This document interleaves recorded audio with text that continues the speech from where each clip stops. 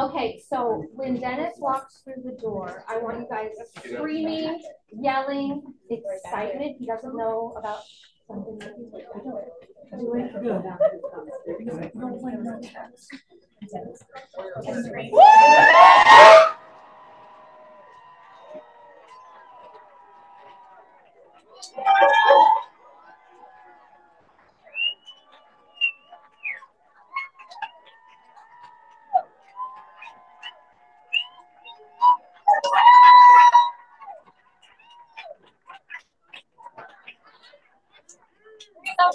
We would like you to do a model walk. Show us. I just did. You need to do a model walk while we announce you. Oh, okay. Right here. We've got the song going. Do I have to? Get that up. You got the hip. You got the hip, sir. Do it, baby.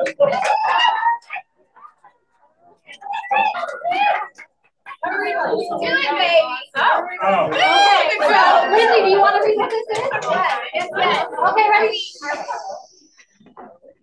Okay, so you guys, the inaugural Supermodel Award was given to the operating principal who follows the best, most repeated advice for most repeated advice spoken at KW. Follow the model. This award is measured based on their leaders check the most boxes on the Keller Williams 25 economic models. And it is our great honor to give the 2023 Supermodel Award to Mr. Dennis Rand.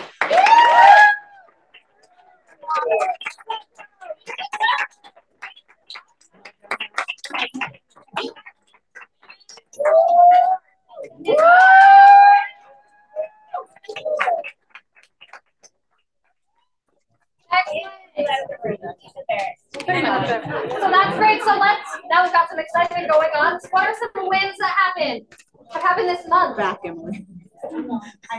Wins, exciting things.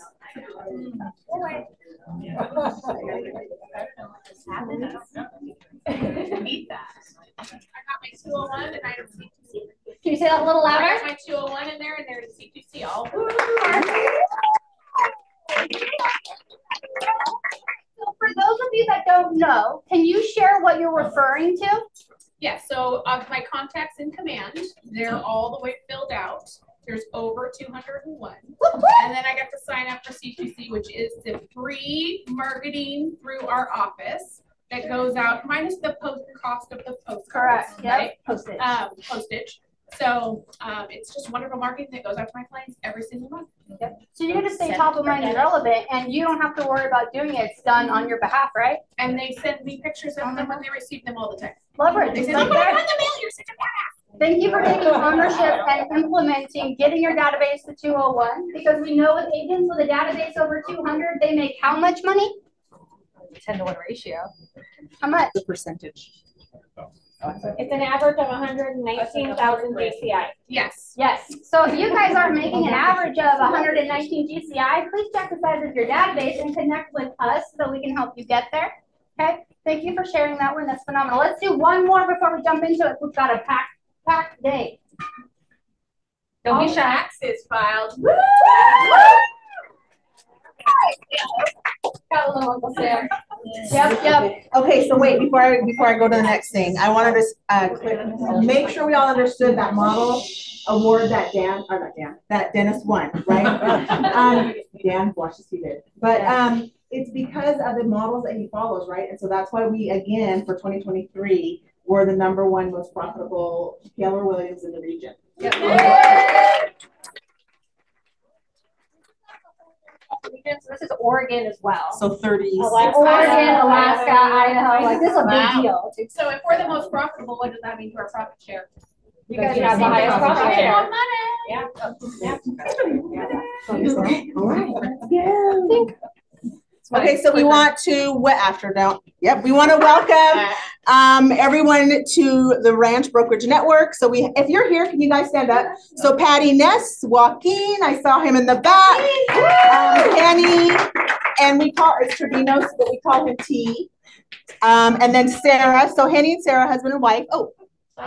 I was like, oh, did I touch this? Alejandro Darius over here in the corner. Yeah. Ashley. And then of course Thaddeus. So Thaddeus was already here, but he's now an actual agent. So anyway, congratulate him when you see him.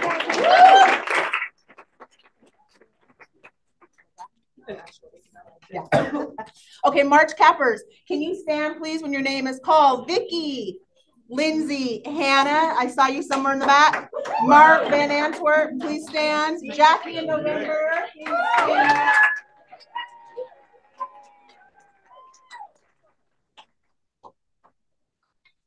Okay, first listing, Melissa. Oh, fabulous. First listing, again, if you're in the room, stand or wave. Sheree, Cheryl, Christopher, Tony, Lauren, and Cammie. Anyone in the room?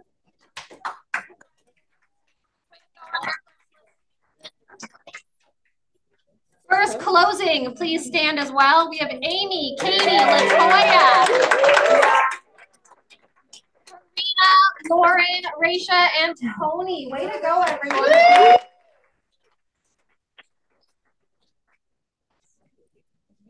Oh, I was crowding it. My bad. Okay, so that we don't read off all these names at once. If you see your name on here, we'll give you a quick second. Please stand so that we can celebrate you. We really appreciate it.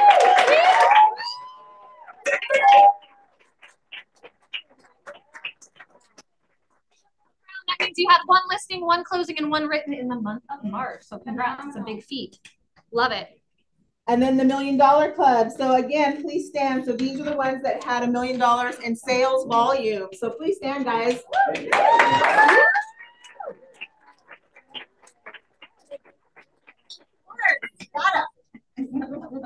And then this is the $1 Million Plus Club. So for the 2 million, Rosie, Tom, and Lori, Carla, I saw you somewhere here, Carla.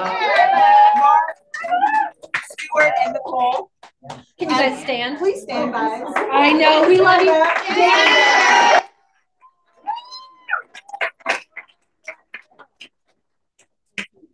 I was gonna say, I'm not up there in that 2 million. Is this Linda? It is. Yes, yes. So top listings for Federal Way: Val, Judy, Larissa, Derek, Anthony, Kristen, and Julie. And the number one is Dun, dun, dun.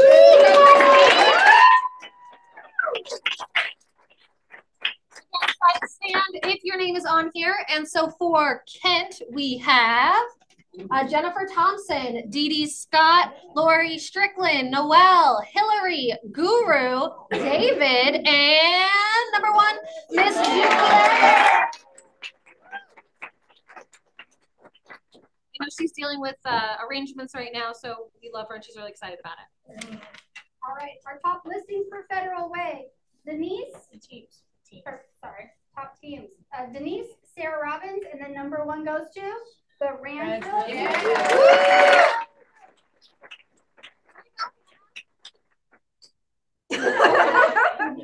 So top listing units for teams in Kent, we have TPG Realty, Love Legacy Land, and number one, we have Landman. Very nice. All right, for our groups category for Federal Way and top listings, we have the Gelzer, Sharp, and then our number one goes to Emerald and Jen.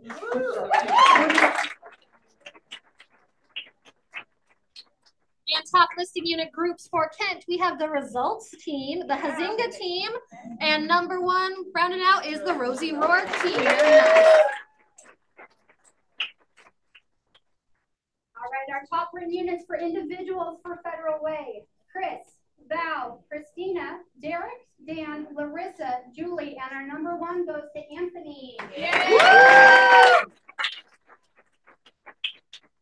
And top written units, individuals in Kent, we have Miss Coomer, yeah, get it. Noelle, Lauren Alvarez, Jennifer Thompson, Hillary, Colleen, Tim McEwen, and number one is, we're sticking with Tim's. All right. For teams top written units, we've got Sarah Robbins, Ideal Puget Sound Homes, and number one goes to Ranch Real Estate Group. And for teams in Kent, for units, we have Tom and Lori Kittleman, TPG Realty, and rounding off number 1, we have Landman. For groups, our top rated units, the team that rocks, my Puget Sound Homes, and number 1 goes to Nicole Larson.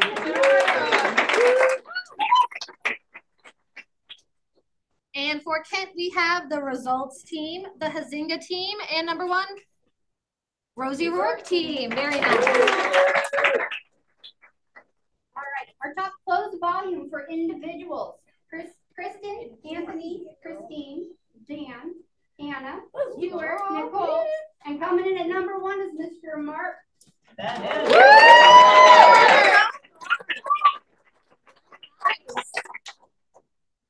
And in Federal Way close, or woo, let me take it back. In Kent close volume, we have Hillary, Raisha, Julie, Lauren, Colleen, Adrian, Tim McQuarrie, and I know this one is sick today, or else she would have been here. Number 1, Jennifer Thompson.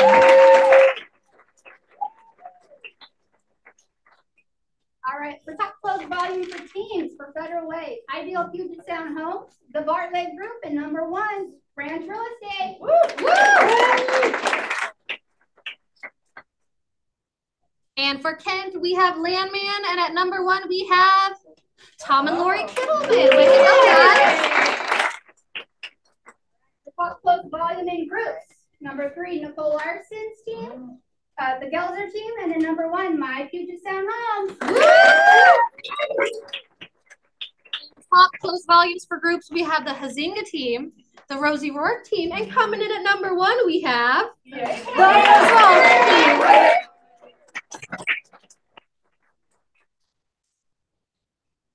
All right. Can we do one big last just round of applause for everyone on it?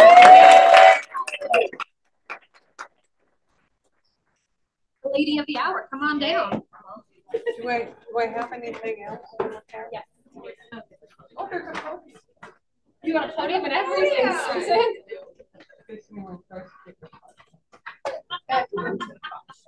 Hi, friends. I had a teacher once who started every class.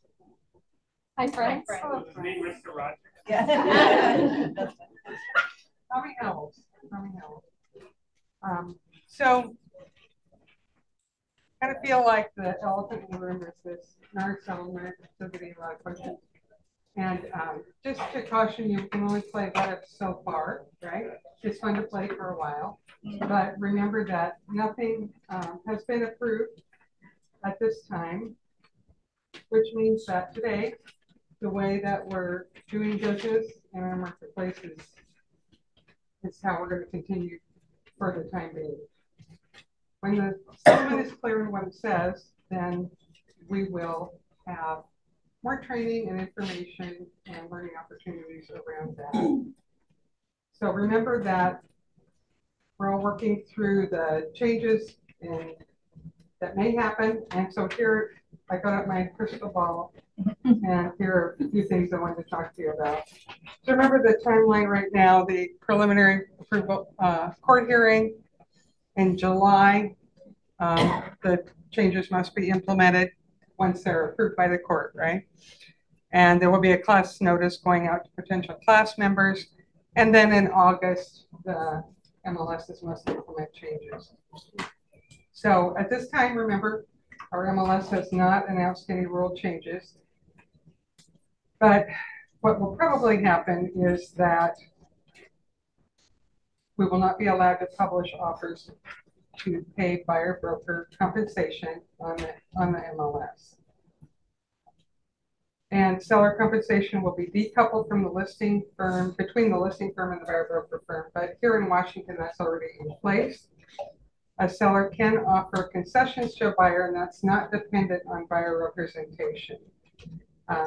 These can be noted in the public comments, just as always, you know, carpet allowance, closing costs, that kind of thing. Buyer brokers must enter buyer agency agreements before showing houses. So that I think will likely change. The way it is now is we must have those buyer brokerage service agreements signed as soon as practical, as soon as we can. But I think that's going to change that. We're going to have them sign an agreement before we offer any brokerage service like showing houses. And I think that as we are currently doing, your compensation will be disclosed on those buyer agreements. And I think one fine-tuning thing that's going to happen is we won't be able to say, to leave an open end on the buyer brokerage compensation. So in other words, you won't be able to say, I'll take whatever the seller's offering. I don't think that's going to be allowed anymore. We'll have to actually specify a percentage. And we won't be able to receive any more than is specified in the buyer brokerage service agreement. So how can you find out if a seller is going to offer compensation? Well, listing broker's website, advertising, phone call, newsletter, text, get the idea. So there will be ways to get that word out. Just remember that if you're marketing, in your marketing, you cannot market other brokerages compensation for their listings on your website. I say that again. You can't market other brokerages compensation for their listings on your website. Not your secret to tell. So if it's part of like the public comments that they have published, then that's not something we can pull. Not on your public part. So no one is going to be able to really publish each other's listings then if the only way we can let people know if the seller is offering compensation is in the public spot. Right, but on your own website you can do our own or our put own in your own workers information within our office. Right. So it seems like we're really separating. Keller Williams can do Keller Williams, Windermere, Windermere. That's fun. That's awesome. happen. Yeah. Remember that as far as seller concessions, and I know that more agents. Greg and company are going to talk about this next week, but there aren't any anticipated changes in loan programs at this time around these potential decisions. What? Oh, you're going to talk about that. Okay, good. Good tie-in there. Remember that loan programs don't prevent or limit a seller's ability to pay a buyer's broker. Totally separate. And in that interest of separation, you must draft your purchase and sale agreement so that concessions and compensations are completely separate. It's always been that way, but this is especially important going into the aftermath of this NAR court case. Remember to use Form 41C if you're going to describe any variation from the seller's obligation to pay on line 17 of Form 21. So on your purchase and sale, where it'll either say pay as offered or other, and if you're checking other, that means you're going to indicate some kind of a change from what the seller is offering. Either the buyer's going to pay some of it, you're asking the seller for more, whatever. So think of the C for change. 41 is the buyer brokerage service agreement. 41C is the addendum used with the purchase and sale to indicate there's a change to the compensation structure from what is offered. What if the seller won't pay compensation? Well, they might be willing to pay buyer closing costs if they're not paying buyer brokerage compensation, but you need to know the limit that the lender is going to allow. Then buyer could pay their own broker with the funds that they had designated for closing costs. Another possibility, and this is a little more iffy, but buyer could offer higher than asking, and then the seller could pay compensation. Of course, assuming that the buyer could qualify for that higher purchase price and the property will appraise. And finally, the buyer can pay the compensation. So again, if the court approves the settlement, we will have ample time for further training, discussion, and education surrounding these issues. I want to talk about it a little bit because it does buyer agency and questions around what may happen are constituting a lot of my correspondence and phone calls right now. I'm happy to take those calls and give you all the information I got. A little louder. Oh, I'm done. How's that? Susan, regarding this topic? No, not a question, just a comment. Right now, nothing's changed. Right. So, I mean, we can guess what could happen, but just keep doing business like we've been doing and be strong and looking at it. Make sure that we're putting out there what the going rate is or whatever the buyer brokerages are getting. So make sure that we're putting our sellers in the best possible position to be able to get a decent offer. Yeah, agreed. All right, anything else regarding that before we go into our panels? Awesome. Well, Aaron and woo, thank you, Aaron.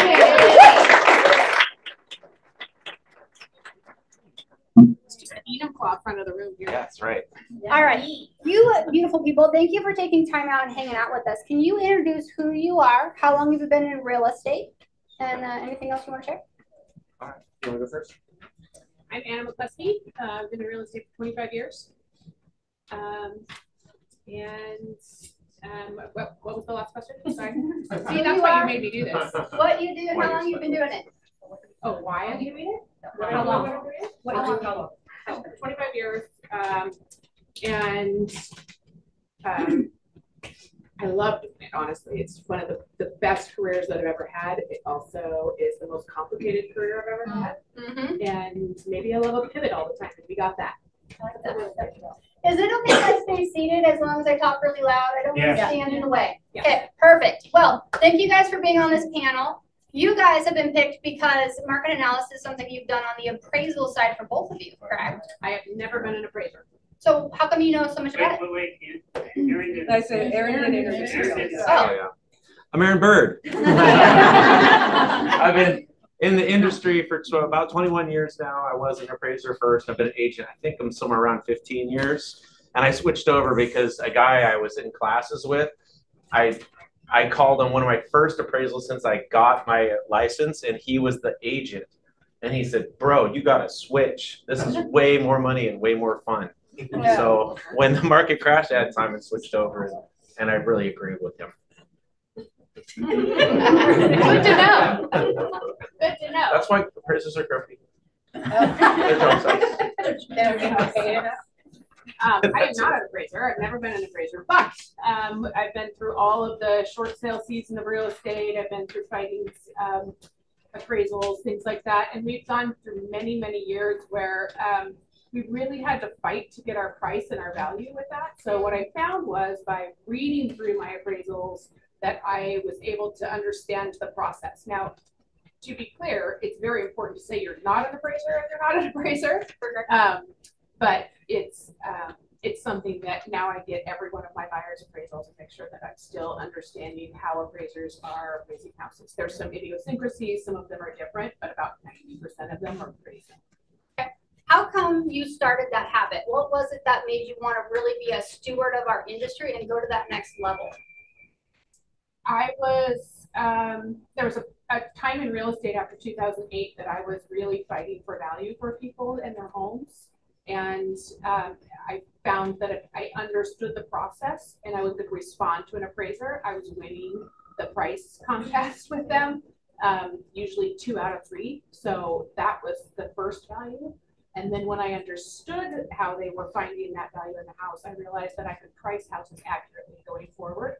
And we were either going to come to the value that we were able to find with those appraisers without having an issue, or we could set an example for our sellers to understand that they might not find that value if it goes up from there, and here's the steps we need to take to be able to get the full price.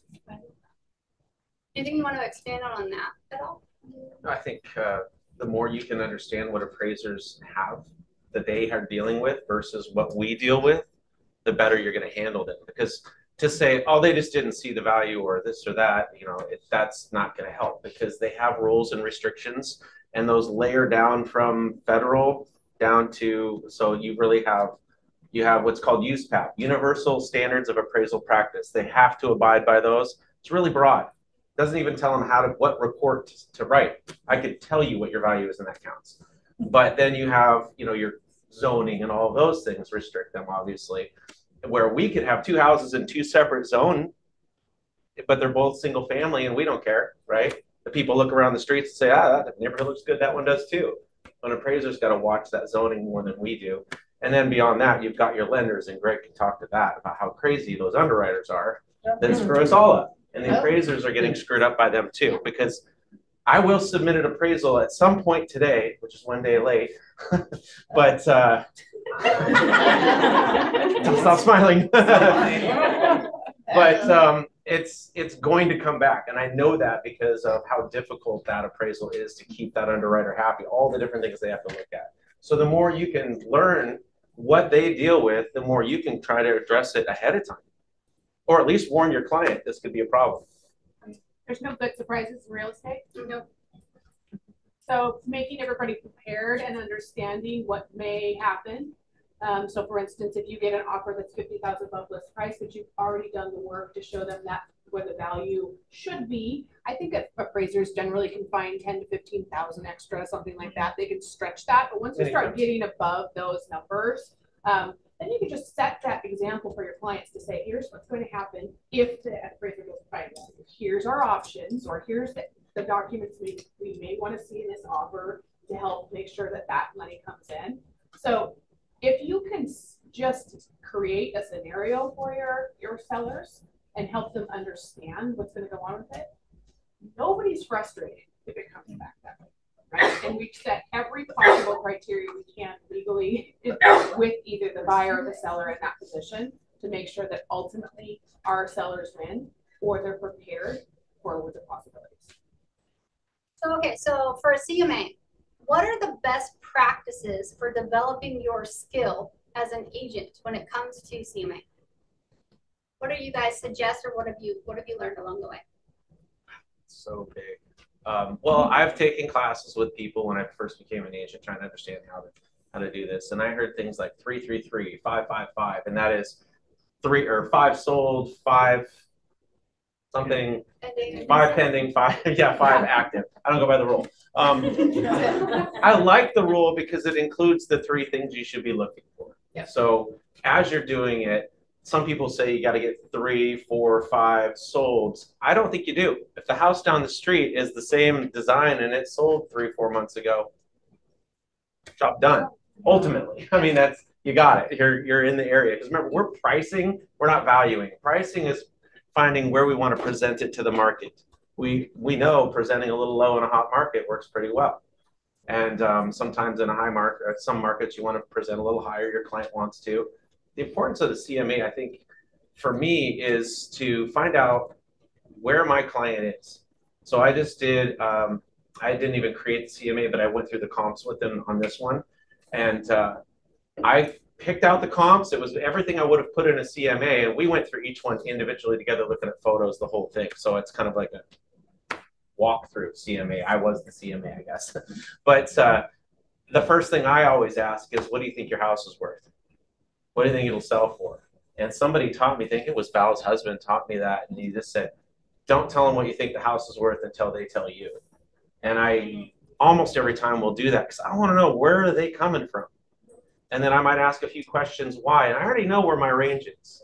And then I know whether or not, I know how the conversation is going to go. If I say top dollar, 600, there's no way it's going over that. And they say, I want 650.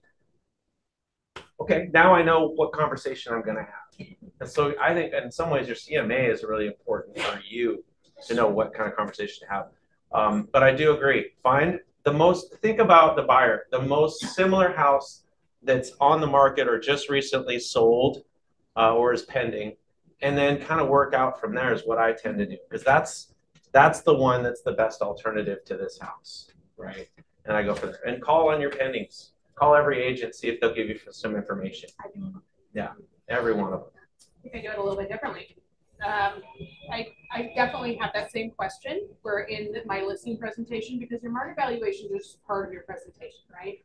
And so in my listing presentation, one of my questions is, what do you think the value, or what are you hoping to get? And you want an agent or a broker to clarify that number for you, right? Or help you get there. And then you said quietly, do not answer that. Do not start to lead them into a conversation with them, because most people will apologize and say like, I saw it on Zillow.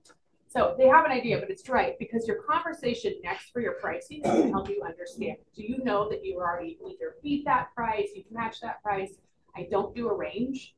I'm very specific on the price that we go in at because the numbers, if you're doing it similar to what Aaron's doing as a pricing analysis, you're going to come with a very clean number. One is I don't have to fight about price with people. I never do. It's a repeatable, proven system that works. And two is that we have a very, very clear number. So if people go above or below or anything like that, we know exactly what we should be able to get with the understanding that there may be some houses sold within that time frame that might be added to that market. So again, with like the same thing as you, if I know if the market's really hot and moving, I might say, hey, we can probably sneak in about 5,000 to 15,000 above, kind of depending on what the house looks like. But they understand that that price was very, very clear with those. So if you want to learn about CMAs, my class is this Thursday. Great plug. Thank you. Mm-hmm. Yeah, selfless. Let's go ahead. I have Tomorrow. But tomorrow, I will be here for that. I agree. I like to ask them what they think their home is worth. But more than not, my experience has been they say, well, that's your job. What do you do with that? Say, thank you. I'm glad you trust me. That's it. That's awesome. That's awesome that they're coming in saying that's your job, really, because then they're saying, I'm trusting you to just give me that number. I have no idea. I don't hear that often, but that would be a great lead-in for like, that's great. I have brought a lot of data to show you what it is, right? You've already done that work. So yes, so tomorrow, 11 to 1, tell me that's right too, right? It'll be really great. It'll be a workshop style, so you can do that. And you one of the questions though that you asked is how do you get familiar with it, or what's the best way to do it? Is that what your leading question was? Doing them. So the greatest thing. That. I know that sounds funny, but just for doing them. Okay, which is a great marketing thing. So if you are either been in the business for 10 to 15 years, or you are a brand new agent, what an opportunity to say, I have a brand new system to get the value for your home that's proven to be accurate. Would you like to give it complimentary? Can I use your house as a complimentary like market valuation? And so you can just throw that out to people and do as many as you possibly can in that week. So if you've been in the business for a while, now you're in that conversation with people. And if you've never done one before, it's a great opportunity to be in that conversation with people. Well, like you shared earlier, not only does it help you when you build your listing side of your business, but it protects your buyers so that you know what you should be offering and if something is off. Instead of just going with a feeling or an opinion, you can actually do like the reverse engineering of a CMA and figure out how they came up with that, right, on the buy side. I just used that last week. I got $50,000 off the list price for a house. Amazing. By doing market valuation for them. Figured out that they were very well overpriced. And graciously, I think that's one of the things too, is graciously presented it to the seller's agent and tried to make sure that I presented that without being rude about it. But here's where we came in. Here's what we're thinking. We kind of met in the middle of mine and theirs. And then same thing with if you're finding an appraisal. Please do not go in there and try to tell the appraiser like how bad they were. It's not going to work. It's not going to work. Please come in graciously and find the 3 new comps. Use the same system that they did, which is exactly how. So if you see he adjusted square footage for this, amount per square foot, do the same thing with your 3 new comps and bring those 3 new comps in. You're not just throwing 3 comps at them. You're not saying, hey, I just want you to use these ones and they're 10 miles away, right? Like you're going to have to use the understanding of how they're appraising houses in order to win those.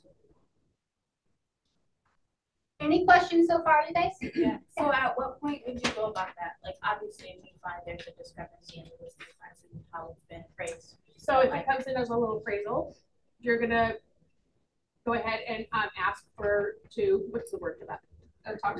Reconsideration. Thank you. And then what would you do after that? Well, with the reconsideration, the thing about changing an appraisal price is you're going to have to come in with some actual hard data that proves they made an error or missed something that was big. And 21 years doing that, I think I've changed 10 appraisals. Can you give an example of what's like a hard? Yeah, for example, this was years ago, and I appraised a property. It was in a difficult area, and it was in a really prestigious neighborhood up in Bellevue. And I appraised it, and it came in low, and everything made sense. Well, then the agent was able at that time to be able to contact me through the lender and all of that. And yeah, those are kind of nice days. So she explained to me that one of the sales that I'd done, there's nothing wrong. I drove by the house, everything looked great. It was a distressed sale. There was a divorce going on, and they fire sold that house. And she knew the whole story, the whole situation. And then that one was dragging down the comps. And so she actually helped me by showing me another property that was a great alternative. And I said, well, and this is like 15 years ago, so some of it's muddy, but the situation was there was a sale. I didn't know the conditions. I didn't know why it was there, but it was right there on the street. So it made that street look like it was worth less in that neighborhood. And so I was able to take a look around. And when I eliminated that comp and used another one that was sufficient, it changed the value and it worked out. So that's usually it. Well, I have a class about appraisal, and we do go into, it's different than what she does. In fact, I recommend all the time when people want to talk pricing during that class, it's not specifically we're going too deep into it. I actually tell people you got to get over to Anna's class. But I do have a class where we talk about how to provide things so that you can avoid the low appraisal in the first place, at least how to communicate. One great one, I always give an example. I caught it myself as an appraiser, but it was a pie-shaped lot. And the house was kind of on the big part of the pie was out on the street on the corner. And the house was pushed up into the back, and their backyard was about half the size of this room at an angle. And it was clear that was a weird shaped lot. But if an appraiser's rolling through, doing 5, 6 appraisals at a time, they may miss something like that if it's right next to the other house. And then next thing you know, you've got an issue. If you can go through and see those potential issues and bring them to the appraiser ahead of time through an appraisal packet at the house, so that you just leave it there, then that'll help a lot too. Help them not miss little things. Why is having a strong skill set around a CMA so important right now? Or ever? I can say that one. Presentation, I think, is huge right now. That's what I personally am focused on all throughout my business, is going back to presentation, because there's a lot of competition around listings right now.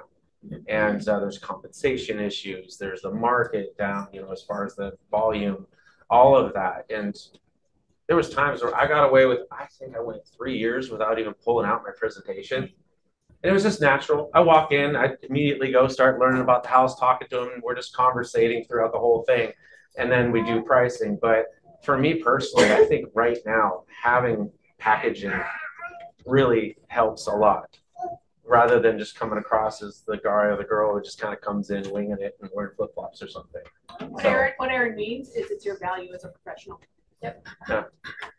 That's what I was saying. Yeah. And it is. And I think that's when we walk through the door I'm going to show up sometimes in jeans or whatever I'm going to wear at the moment, and, driving up 350. All day. All day. And the truth is that our professionalism right now is incredibly important. And one of the reasons that I say about the market valuation class is, guess what? Every single person out there thinks that the appraiser is a professional, right? But they don't think that we are. So until we know how to price a house and how to be very clear on it, by using similar systems to most of the appraisers, then we are not professionals. We are coming in and we are doing guesswork. So that's easy.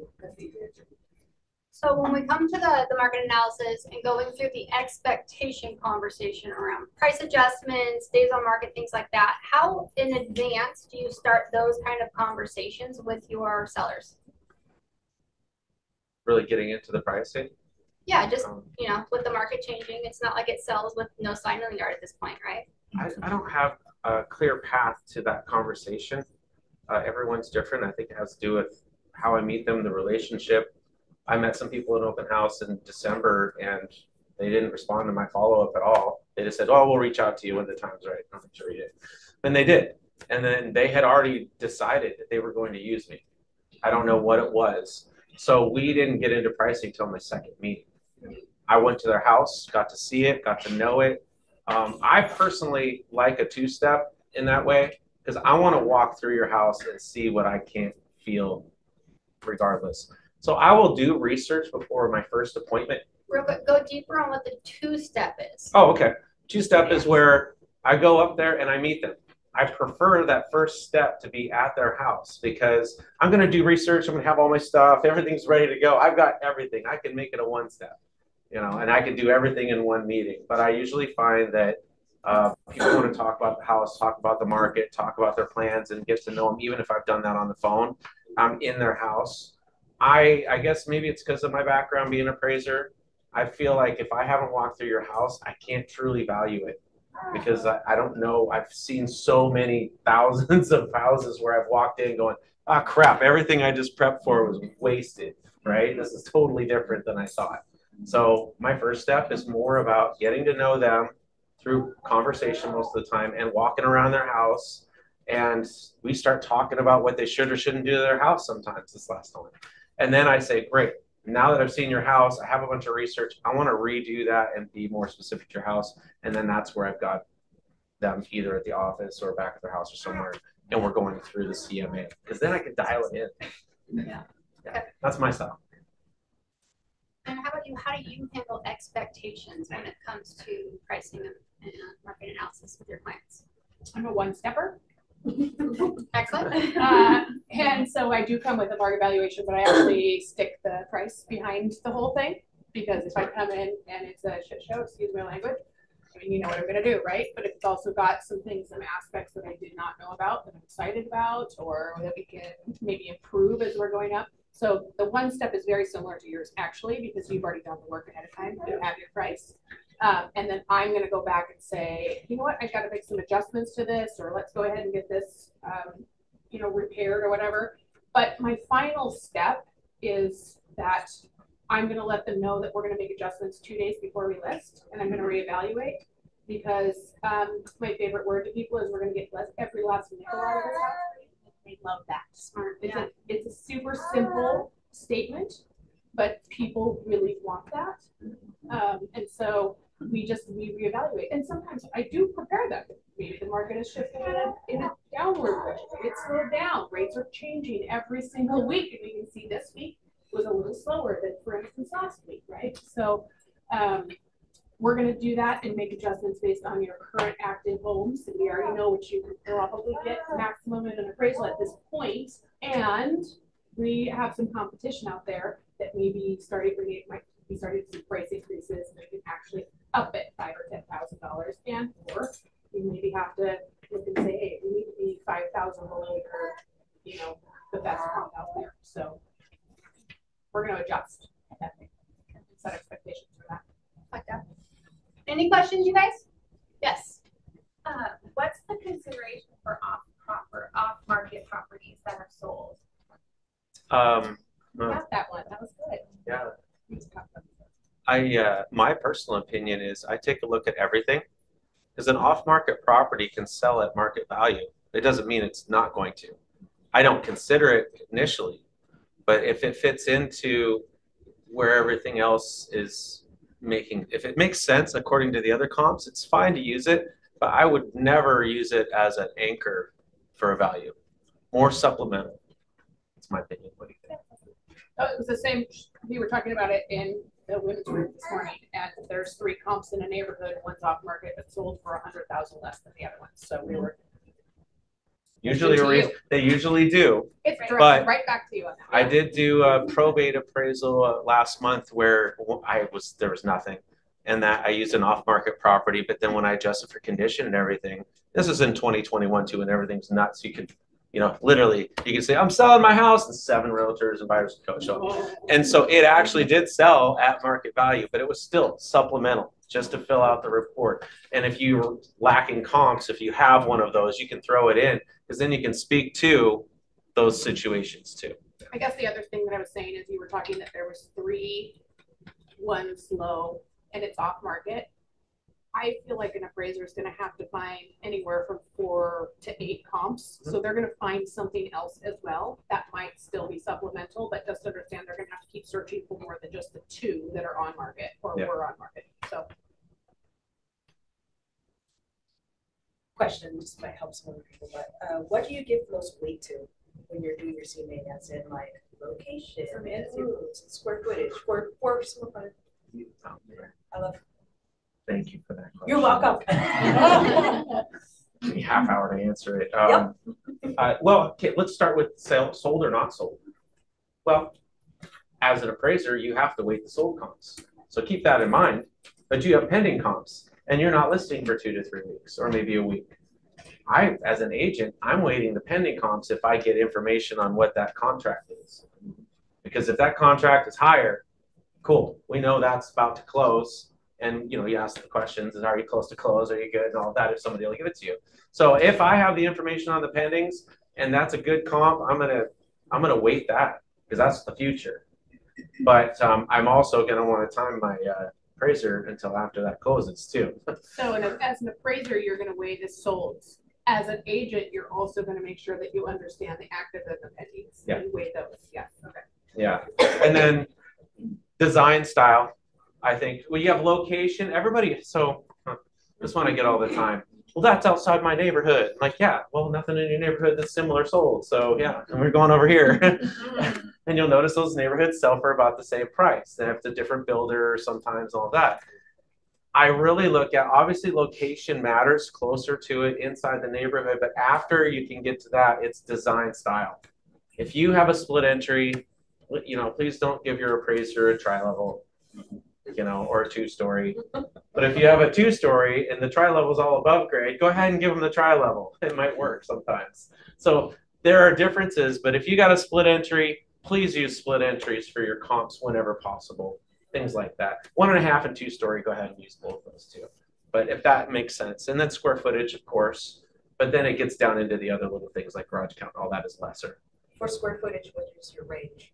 For county, don't do it. It's not a broad. So for county. You mean King and Pierce, for instance. Square footage. Well, no, not for, like, if you're putting in a range. Okay. And say it's 1,500 square foot your house. comps. Okay. What is the range of homes that you would take into consideration above and below what you're doing comps for? I think it really depends. So if you have nothing within 2 miles, that's a good comp. That's not within 1,000 square feet difference. Then I would work within those 2 miles before I would worry about the square footage and just adjust the square footage. So it really depends on what you have available. So like for instance, in this market, when I'm doing the CMA lately, there's some areas that are impossible to find comps, right? And now I'm having to spread out. So maybe I'm doing way more adjustments on square footage than I normally would. I think that to answer your question, the bigger criteria to me are the same. It's going to be style within 2 miles if I can. If I have to spread out further, then I will. But I also understand an appraiser route, right? And then obviously I'm going to make the adjustments from there. But like you said, I'm not going to put a split level with a single story. I've never ever seen that on an appraisal. So, and just understand that, like, if Aaron goes out of those criteria, he's going to write notes on that. So he'd rather find them within those criteria, because if he has to do something that's kind of an anomaly to add to there, he's going to have to write like a little dialogue on that, and he wants to do that. So he's, if you can stick with those. If you have to stretch out, understand an appraiser will have to as well. Yeah, and in fact, that's a good point. Going back to design style, if there are no design style within 1 or 2 miles of that, and you're going outside to find I'm really just not the smartest one. The heck is a design style? a design style. Okay, I'm not talking about colonial versus craftsman.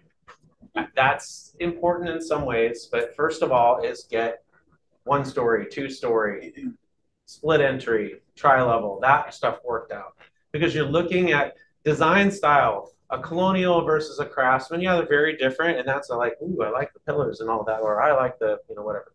So that's nice, but at the same time, you have utility. So if you're lost, think utility.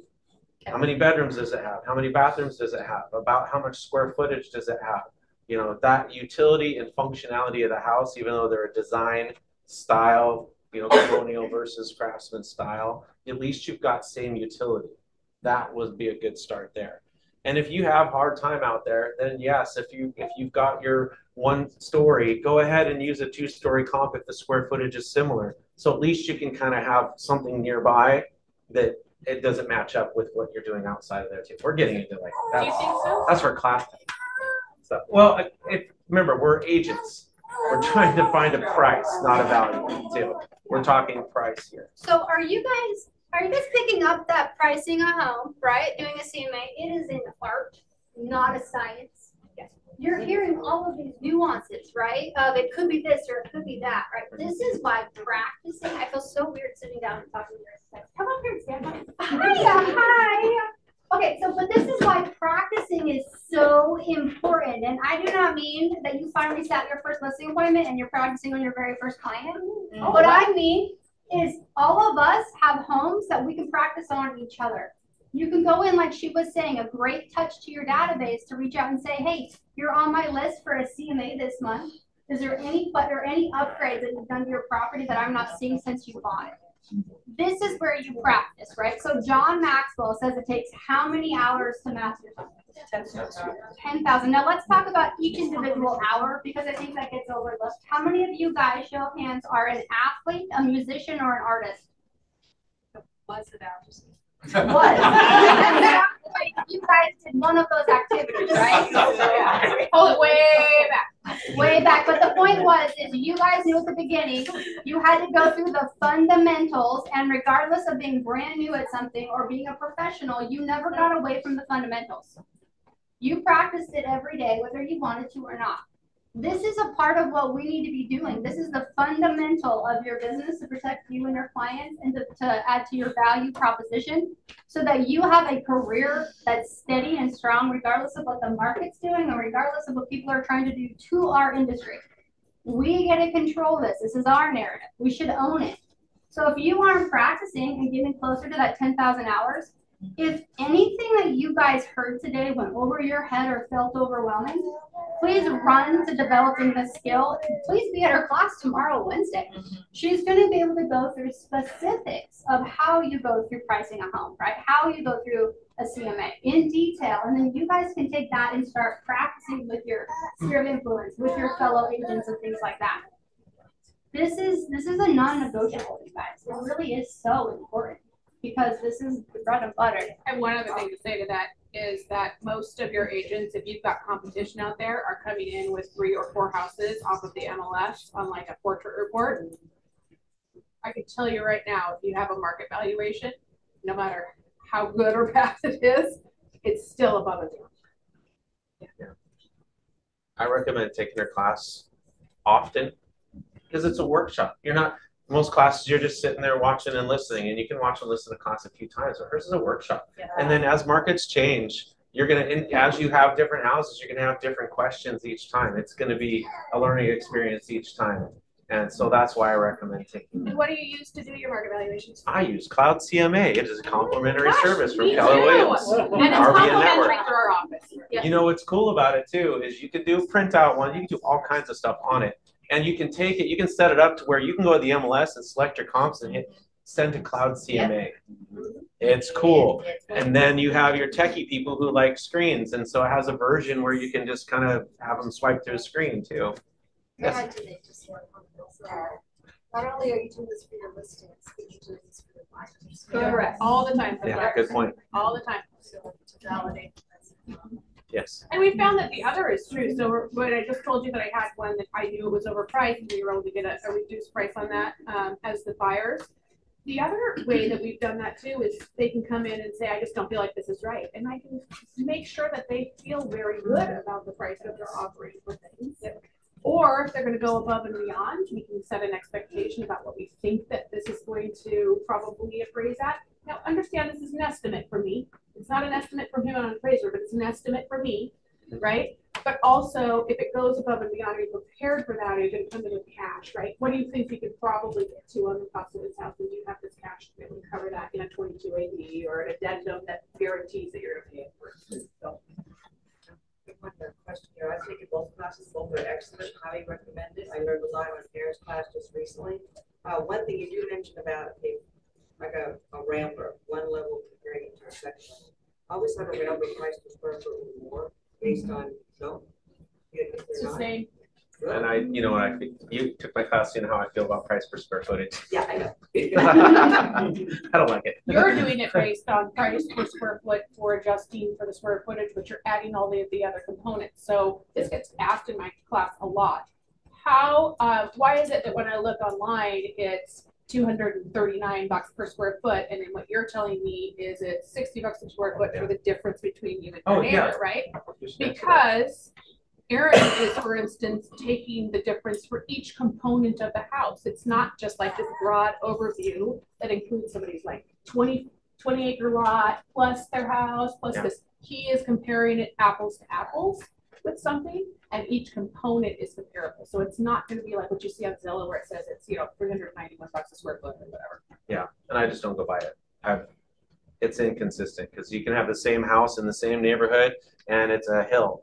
And this one can see Mount Rainier and this one can't. Price per square foot for this one is much higher than this one. So there's just, if you start with price per square footage, you can get totally out of whack. I always go towards, valuation is the most probable price somebody will pay for a similar house, right? That's what comparables are. This house compares to this one, right? So once you do that, you'll see a range of price per square footage and it probably will be pretty tight.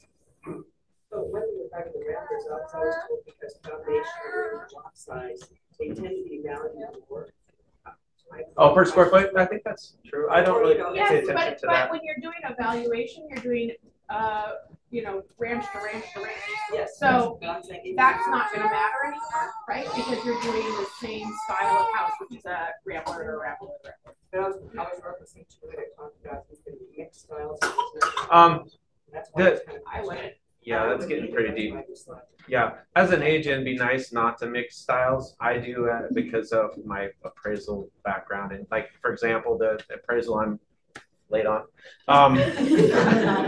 Sorry, everybody. It happens. Hey, I'm still early on their closing. I know that, but I feel bad whenever I don't hit my deadline. But it's a very difficult one, and that's the problem. I had to go back out this morning and spend an hour and a half driving all over Bonnie Lake and some other places taking pictures of houses because I have to drive by each one. Now, as an agent, I also recommend, whenever possible, drive by the houses because you'll know why one sold for less by looking at the neighborhood too. But in that, I'm having to use a variety of designs. It's a unique property, its condition is not great, and it's tough. So sometimes you got to just do what you got to do, and you probably have about 15 other options before then, unless you've eliminated them, and then you can start mixing styles and stuff like that. So I would say find as many possibilities within a reasonable scope before you start doing that, because most likely an appraiser's not. Yeah, that's like elite level. So being both of you agent and doing, I was curious how often would you meet the appraisal if you have a difficult. I said, I'm just asking because I don't understand that question. So the question is do you ever meet the appraisal doing it? Oh, the appraiser? Yeah.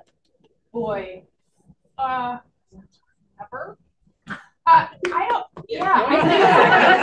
I didn't want to disagree on that one. You start crossing weird lines. Then you could leave them an appraisal or your estimated valuation, right? So, in fact, I sometimes very respectfully, I just leave them a note. I'm sure I know you have all these things. I left these just in case. And a lot of times they use my comps as long as they see that I had integrity about them. Does that make sense? But sometimes it's going to save them some time as well. Also, just understand they don't have to, because they're professionals. They're going to do what they're going to do, right? So if I can help to assist them in that process and we can all come to an agreement, that's great. But it gets very weird. It's almost like if you had the seller at home while you're trying to do an inspection. It's just too weird. Get out, right? So I wouldn't see them that often. Yeah, I think it comes across as needy. Just from my own experience in the past, when people, especially if you're the buyer's agent, if you're the buyer's agent and you show up to an appraisal, I'm like, there's something wrong with this transaction. Yeah. Because I've had it happen so many times, and that doesn't mean that's you. You might just trying to be giving the best service ever. I'm just telling you from their perspective, that's what it comes across as. Grumpy little hermits. Yeah. But I would, if you want to know more about that, Greg and I in our class on appraisal, we do go over in detail what I personally recommend to leave as a packet and how to handle the appraiser from start to finish. And you do end up with takeaways for you and your clients on the appraisal process of how to best manage that part of your transaction too. So we get way into that. Any other questions or anything that I haven't asked you that you guys wanted? One other question. Just use Cloud CMA. Just use Cloud CMA. That's what Aaron really wanted. Yes. Well, what you just said, I had a comment, but that's too much work, so I'm not going to let you. I have something simple off the top. Are you related to Dave? Dave. David Bird? No. No. One's Bird, one's Bird. Yeah, it's B. Mine's BYRD. His is BERG. I was hoping Larry Bird, but his is. I need a rich uncle. There's so much work to do on that Larry Bird one. What's your next class? All right. I don't have one scheduled yet, but Greg and I are working on 3 or 4 different locations, and we're trying to get some things going. So, Aaron, his is less of a workshop and more of a like get together, hang out with other agents, ask questions, and he's going to answer a lot. Is that right? We take you. Oh my gosh, yeah, it's about an hour-long class, and then we try to save the questions till the end. But you're a bunch of agents, so questions come randomly. But try to manage it. But it's really in depth. In fact, Greg's section is about a half-hour long of this, and it is going way into the underwriter and dealing with that. And we really seek to help you understand and bridge that gap between appraisal and agent. Understand, most appraisers I know, they are the grumpy hermits, but they're not there to blow up your deal. There are those that give crap on anybody. But that's really not the ones I know personally that I've met. That's nobody's intention, because they don't want to deal with you guys coming back and blowing up their day. Well, an appraisal's reasonable duty to prove that the value is there. So if we get hot offers that are above and multiple offers and people are willing to spend the money, it is not the appraiser's fault if that value does not come in right. They have to they have a reasonable duty to find the value based on the sold comparables, right? You can't get mad at somebody for that. We're all professionals. We need to prepare our clients. If that doesn't happen, here are the options. And here's what we're going to do with our offer to try to make sure that you get to that value. But understand that they are being professionals and doing the right thing in most cases. All right. Thank you guys. Okay. Round of applause for your time today.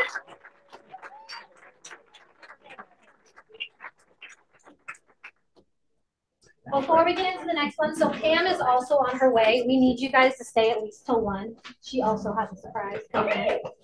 Yes. Well, you should. There's food for those. We also have our. We're getting this done. We're moving. Okay, we already got that off. Oh, okay. So we do have a referral contest. Who was here last week when we soft launched it? Yeah. We assumed so. It was a soft launch. So on here, you have a chance to win $1,000. Who would like an extra $1,000? Me. Cash. Say pass or cash? Cash. Oh, cash. I was like, cash. Yes. There's some cash. So how does this work? You have to put in the QR code and send your information through there. Can you call Dennis, Pam, Lindy, or Melissa, or Billy? No. And give us to them? No. More importantly, please do not bother the ranches with a referral like this for this competition. We have a system in place, and we want to make sure you guys get accounted for. Okay? So if you text us, if you email us, if you smoke signal us, it will not count towards $1,000. So everyone tell me, what do you have to do to be put into this contest? Perfect. There's a section in here that says, do they know we're reaching out? Mm-hmm. Should we tell them maybe that we're going to get a random call? Yeah. Should we make it a warm introduction? This QR code has been deactivated. Okay, so another thing that we want to be putting in front of you guys is that this is for a licensed referral. These are not case score referrals. Do we have any questions around that? No. Okay, excellent. So, Miss Emma, are you fixing it, Em? I am letting people know. So we're gonna fix this and we're gonna put it on the Facebook page. Yep. Everyone should have also received a text message. Who didn't receive a text message? Last week. Did you guys receive a text message with a link on it? No. If you didn't, let us know. So all of you should already have the link if you were texted. Candace, you and Michael should have got it together. We'll check on them. I know for a fact. So, does K-score count? No. No, they have to be what? Licensed. Actively licensed. Yes. Can you send it straight to Lindy? No. Can you send it straight to Billy? No. Perfect. Only you. Or the You can still ranches. build your profit share that way. You just won't get it. You will, Correct. yes, you will not be entered for the $1,000. Is there any confusion? No. The next thing is this ends April 19th at 4 p.m. If you send it to us at 4:01, does it count? No. Profit share, yes. Count for the $1,000. No. Little louder, everyone together. No. No, thank you. Is there any other questions on it? We want to make sure it's super clear and no one's confused. Did somebody actually win last week, or we just? We soft launched it. So we told you this is what we're doing, and now Official one. they will still count. They will still count. 16th through the 19th. We are hard launching it today, which means we're starting it again today, putting it in front of you, but everything that was put in last week still counts. Cool. Any other questions? Yeah. Yes. What if they're licensed in another state, they're moving to Washington? That counts. Still licensed. So are they moving here? Are they licensed? No, that's What's fine. Well, I mean, they don't have Washington. It's still K-score though. Oh, they're not licensed here. No, No. they're not licensed here. They don't count. Because they'll still have to get their Washington License. state. If they're from another state and also licensed here and moving here, I they have count. to do it. Don't make it confusing, sir. Put it away. Go to the next one. Perfect.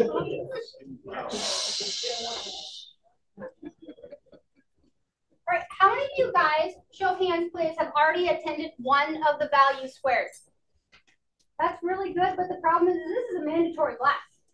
So for those that have not raised your hand, you have one more opportunity to fulfill that requirement. It's going to be the 25th. This is live, done in Gary's personal office. And so for those that have already taken this, I do advise you take it again. I've sat in on all of them because you're going to get something different out of it, but this is mandatory for agents within RBN. Do we have any questions? Dennis. My question is, for those that are experienced in this room that took this class, what did you get out of it? A lot of stuff. I'll tell you what I do when it comes to trying to get the compensation for the buyer. I took it directly off the slides, and I think I shared it with Carla yesterday. So what it is it'll say, okay, here's option number one. You're going to take full compensation. You are going to get the most amount of exposure, blah, blah, blah. Here's option number two. You can negotiate it, but there will be certain buyers, like VA, that will not be able to come and take a look at your house. Possibilities. I want you to understand you're taking that risk. Yeah. Third window. So it's very good. It's pre-printed. I have my seller initial. What do you want to do? I just need to make sure that you are full aware of it. And then also there's like the 13 steps of why we need a buyer's agent, or why it's good for us as a selling or listing agent, whatever, to have a buying agent and a selling agent. And it goes through exactly the fingerprint where they help negotiate. And I bring that to my clients too. Okay. Time out. How long have you been in business? Time out. Over 6 years. 36 years? 36 years, and she still learns something out of this class. Yes, you learn a lot. It refines your skills. Same thing with Anna's and same thing with Aaron. Speaking of being old, Dan, go ahead. Wait a minute. It changes everything. It changes our verbiage. It changes our outlook. Cooperating compensation is a key word. Cooperating.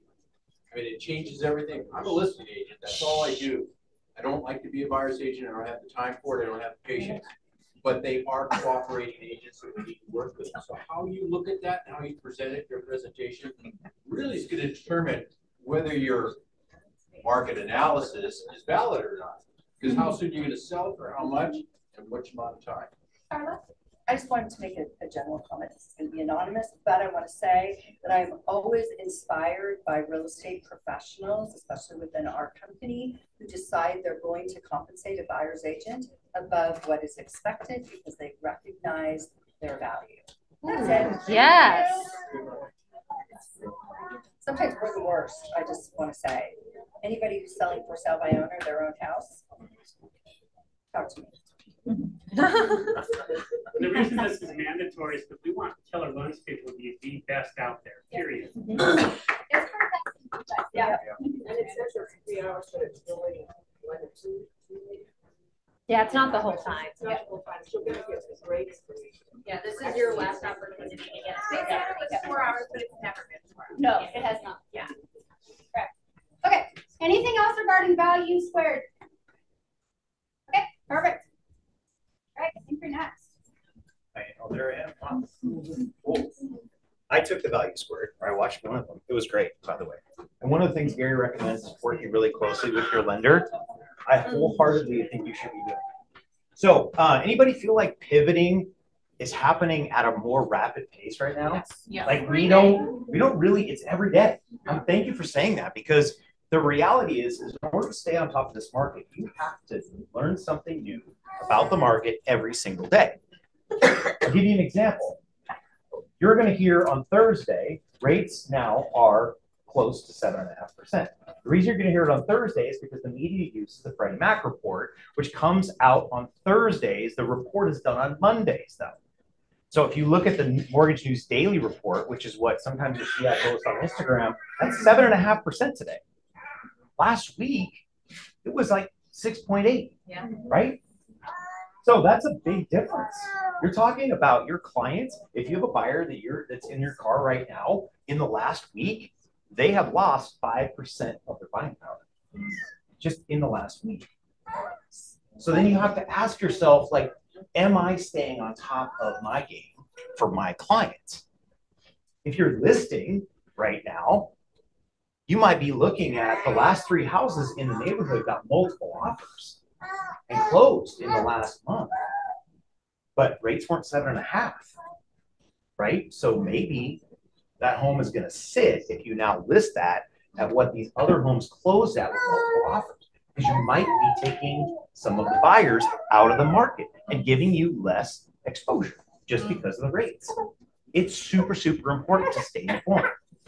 The biggest difference between the top producers in the room and the people who aren't maybe selling as many homes they want is the top producers pivot and make changes as things happen in real time.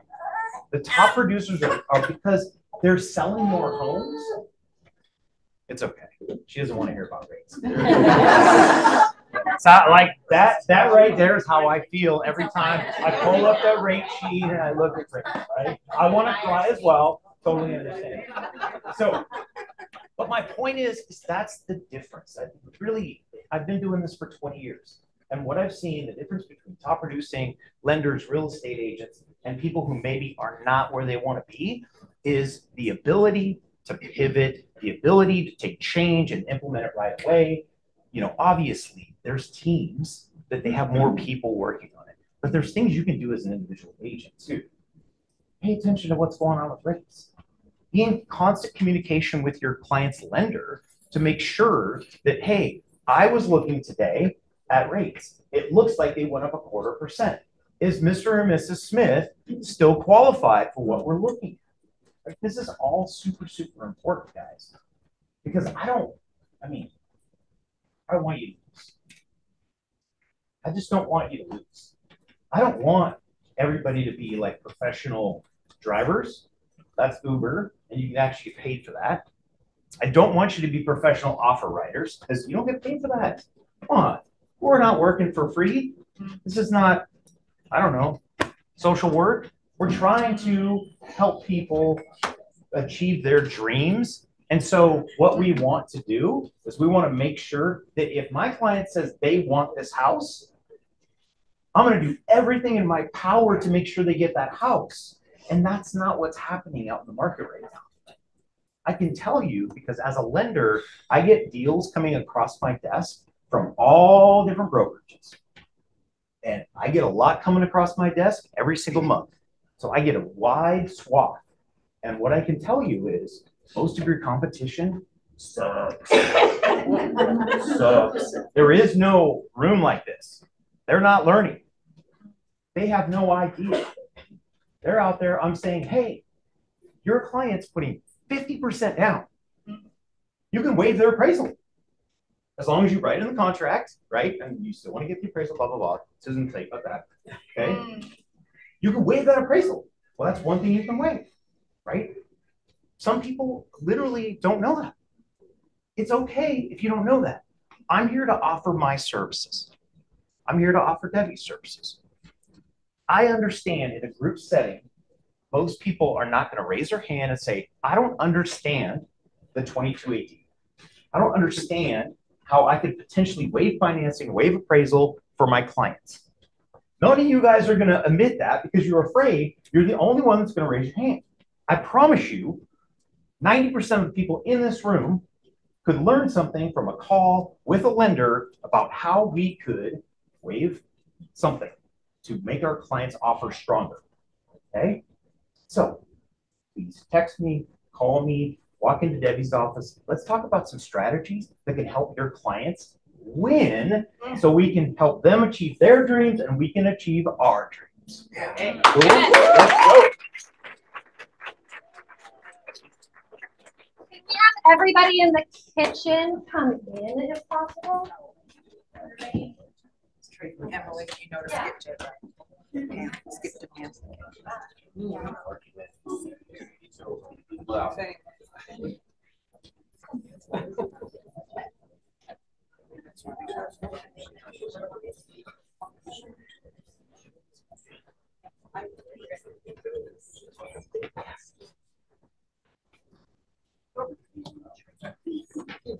All right. All right, guys. So we have one more award that we're going to be giving out today. It's the coveted Keller Williams Northwest Regional Culture Icon Award. It's a mouthful. This recipient is someone who we would all agree consistently shows up. She embodies the Keller Williams culture of the Y4C2TEs, especially in commitment in all things, teamwork, everyone achieves more, and success results through people. As a peer, she always is there to lend a helping hand to her fellow Northwest leaders, sharing resources she's excited about and reminding us of her favorite Keller Williams system that has proven successful for her market centers. To say the least, this award winner goes all in everything she does. Congratulations to 2023 Keller Williams Northwest Regional Icon, Pam Grant. No.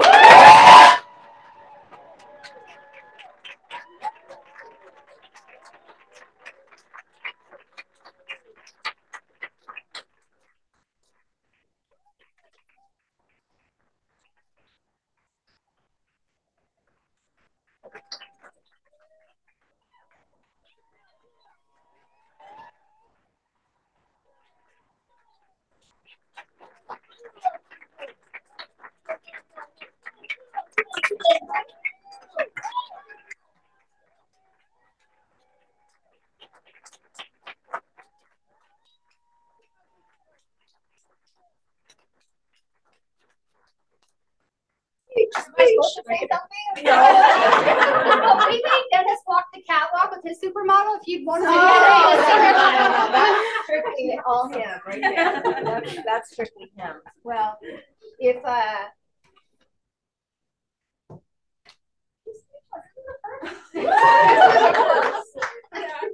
well, I'm getting this award because of you guys. That's all there is. Don't cry. I'm gonna cry.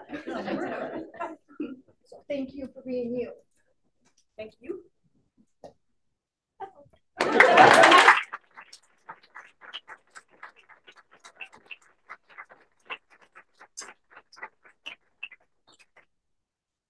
Come on up, our red deers. Yep.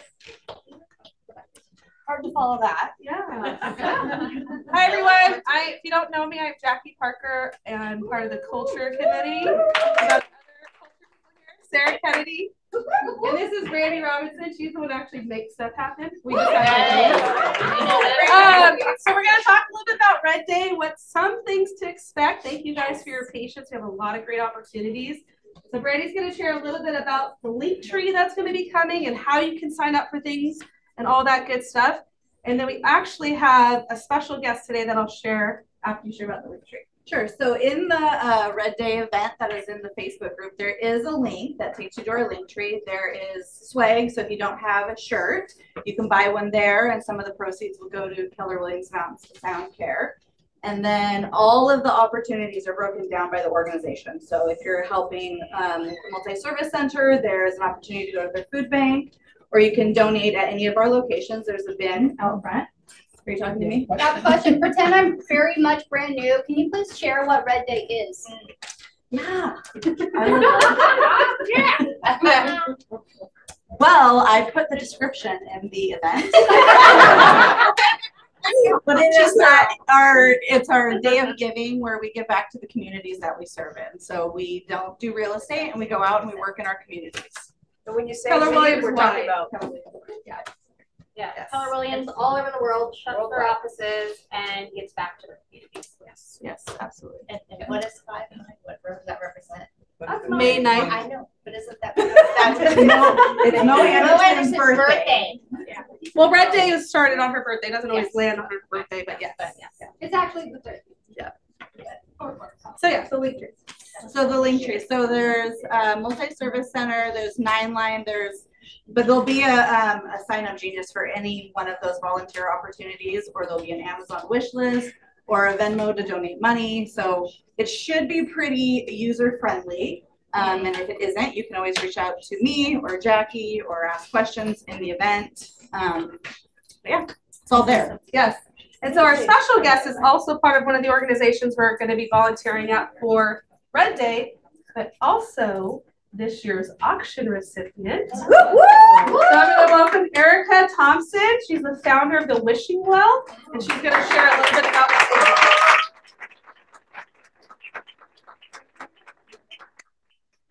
That's it? Yep. Okay. Well, I'll make this quick because I know you guys are probably all hungry and have had a lot of knowledge poured into you. But so my husband and I started the Wishing Well in 2011. It came from our journey where we became foster parents in 2008, and very quickly realized that kids were showing up with just the clothes on their back. So thought what an easy thing to do to collect clothing and other items to pass along to the kids and then my fellow foster parent friends.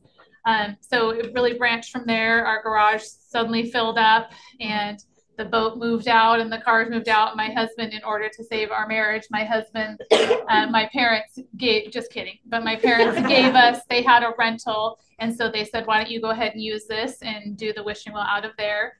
And we became a nonprofit because some people didn't have children at home to give us their belongings. They said, we want to give you money. So we became a 501c3. And so it kind of branched from there. We have had over 130 foster children just through our home, and just saw the need was so great. And I'm kind of one of those, instead of just complaining about it because there was nothing in Pierce County to support families, I thought, well, let's go and do this. Since then, it's grown to so much more.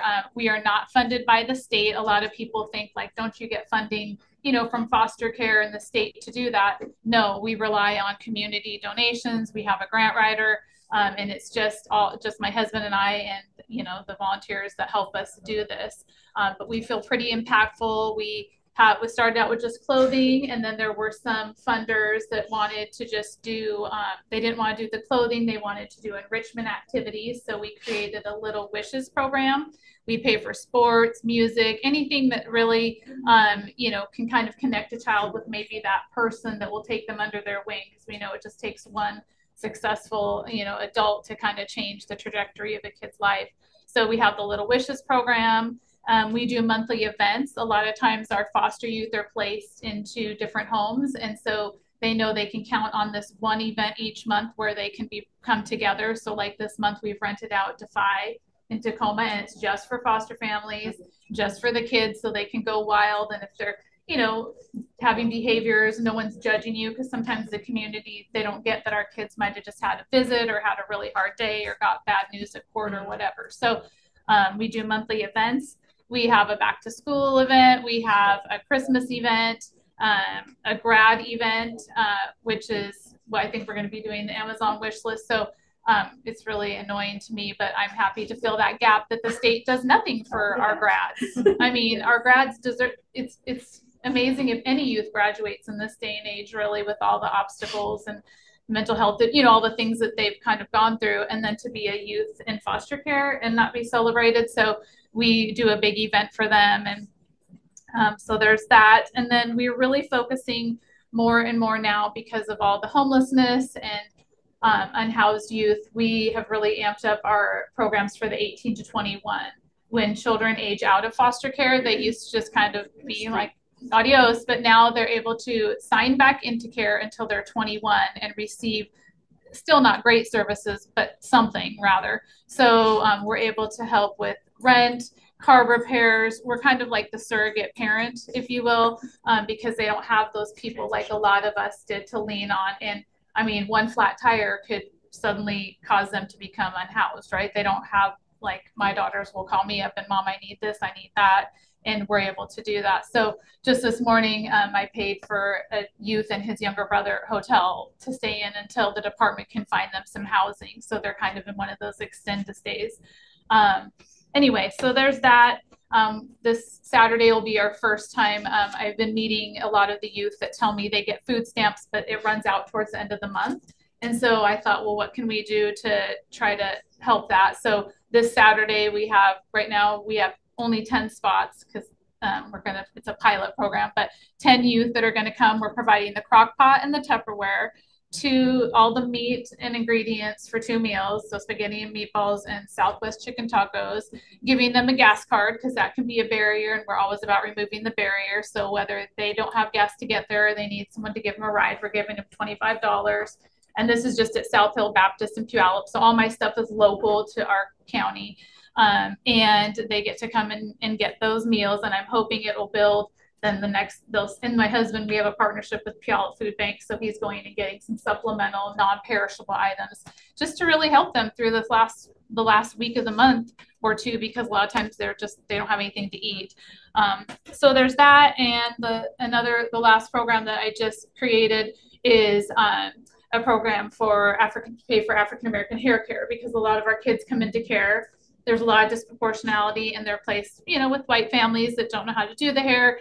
It's you know, really, I think, a stressful time anyway to be in foster care. You're going to a new school, switching. So the department always has said, oh, let us, you know, we can put the provider in our system and they can do a consultation, and then it just takes way too long. So we're just paying immediately for the kids to get it done because it is expensive. My daughter gets braids and it's $200, and, you know, a lot of foster families don't want to spend that, or if it's a kinship caregiver, they don't have the funds to. So we're just trying to always see like where we can change and help and be, you know, effective. So I know it's a lot of information all at once, but yeah.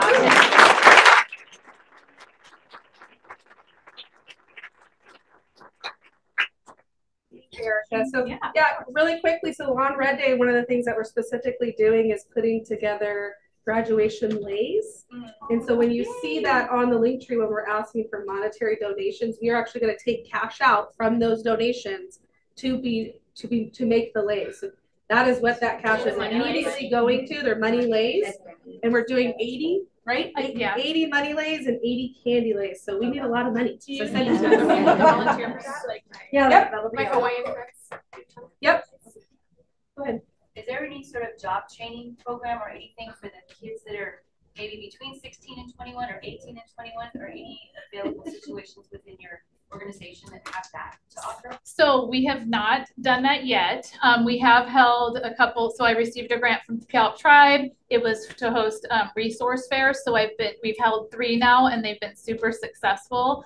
Part of the thing with this crock pot meals, I'm hoping, is that I can get the kids engaged. A lot of them know me because they've been in care since 15 and up, and they call me all the time like, I don't know who my social worker is, because they are always quitting and changing.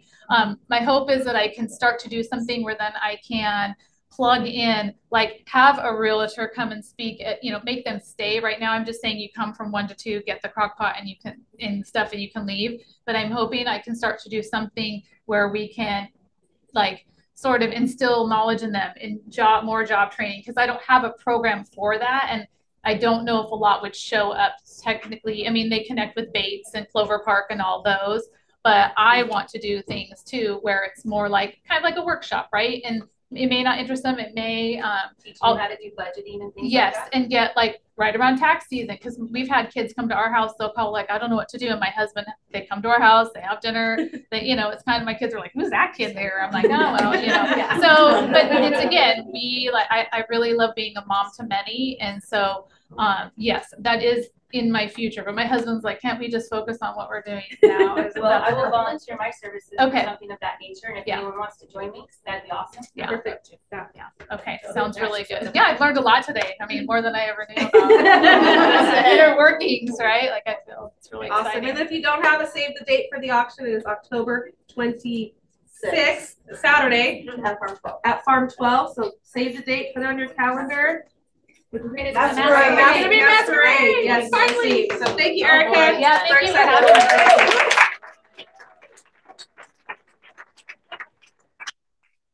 And then real quickly before we guys let you go, Hillary, you guys are doing a cocktails and conversations on Tuesday the 23rd.